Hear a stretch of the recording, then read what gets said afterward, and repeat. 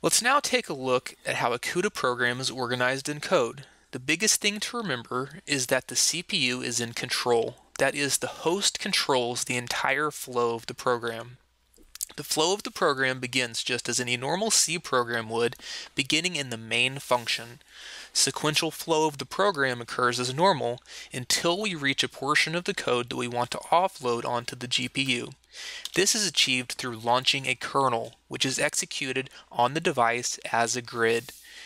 Control of the program is immediately returned to the host. The main C function continues from the point directly after the kernel launch. The main function continues to execute any serial code until we launch another kernel. One thing to note here is that the main C function does not wait on the kernel's completion. So if we need to gather the results from a specific kernel launch, we need to create an explicit barrier in the host code to tell the main C function to wait on the kernel's completion to continue. We will cover this asynchronous host and device execution in more detail soon.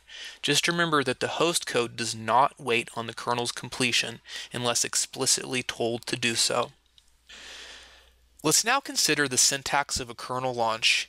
A kernel launch is just like calling any normal C function. The launch begins with the name of the kernel that we are executing, and parameters passed into the kernel are placed inside the parentheses.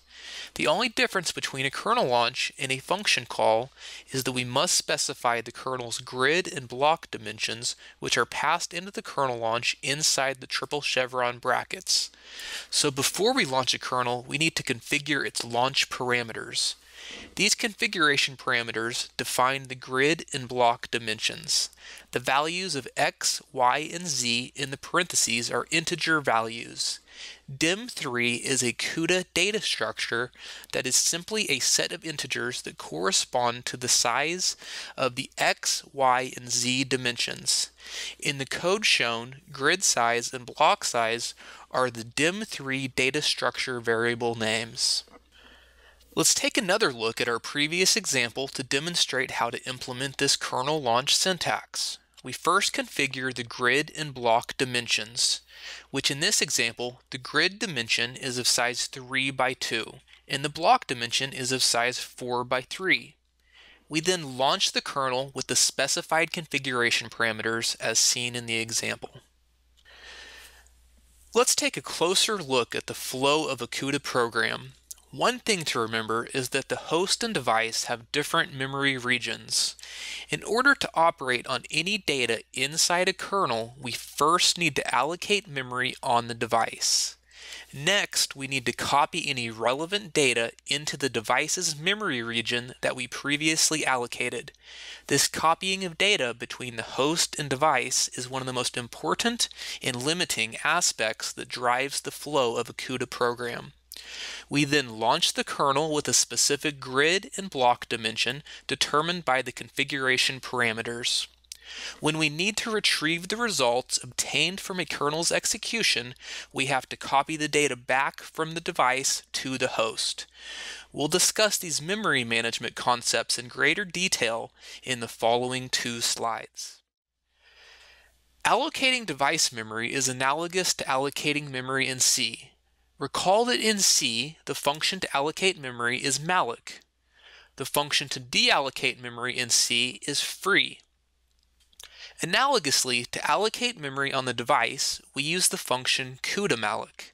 CUDA_malloc takes 2 arguments. The first argument is the memory location that we want to copy the data to on the device. And the second argument is the size of the memory region that we want to allocate. To deallocate memory on the device, we simply use the keyword CUDA_free, similar to C's function free. To transfer data between the host and device, we use the function CUDA_memcopy. CUDA_memcopy takes 4 arguments.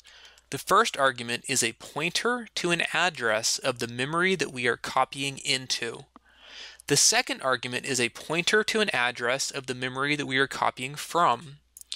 The third argument is the size of the data that we are transferring in units of bytes. Finally, the fourth argument is the direction in which we are transferring the data.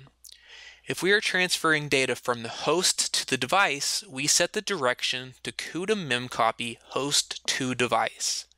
If we are transferring the data from the device to the host, we set the direction to CUDA memcopy device to host.